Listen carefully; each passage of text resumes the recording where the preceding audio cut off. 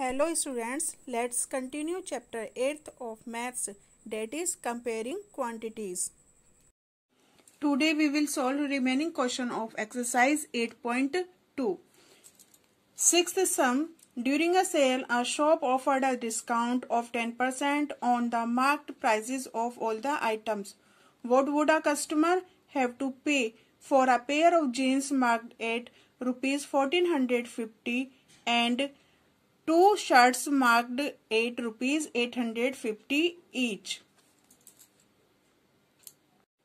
Students, in this question, a shop offered a discount of 10% on the marked price of all the items, and a customer purchased a pair of jeans and two shirts.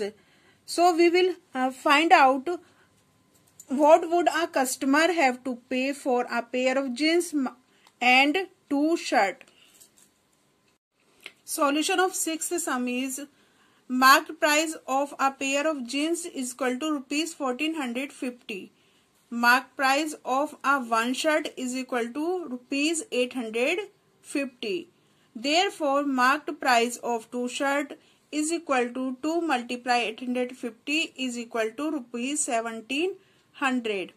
Therefore, total marked price of three items is equal to rupees 1450 plus 1700 is equal to rupees 3150. So total marked price of three items is equal to rupees 3150. Discount is 10%. Therefore, amount of discount is equal to 10% of total cost is equal to 10 upon 100 multiplied 3150 is equal to rupees 315. So students, amount of discount is rupees 315. Bill amount is equal to marked price minus discount is equal to rupees 3150 minus 315 is equal to rupees 2835. So students, customer would have to pay rupees 2835 for a pair of jeans and two shirts. Seventh sum you have to solve by yourself. Eighth sum. A price of a TV is rupees 13,000. The GST charged on it is at the rate of 12%. Find the amount that Vinod will have to pay if he buys it. Solution of question number 8. Price of a TV is equal to rupees 13,000. GST is equal to 12%.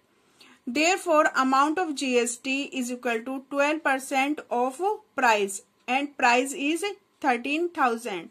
So 12% of 13,000 is equal to 12 upon 100 multiplied 13,000 is equal to rupees 1560. Therefore, total amount is equal to price of a TV plus GST. Price of TV is 13,000 and GST is 1560.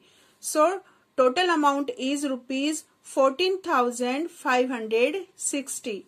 Thus, Vinod will have to pay rupees 14,560. Students, 9, 10th, 11. You have to solve by yourself. So students, exercise 8.2 has completed. We will meet again. We will solve exercise 8.3 in next video. Up till then, thank you.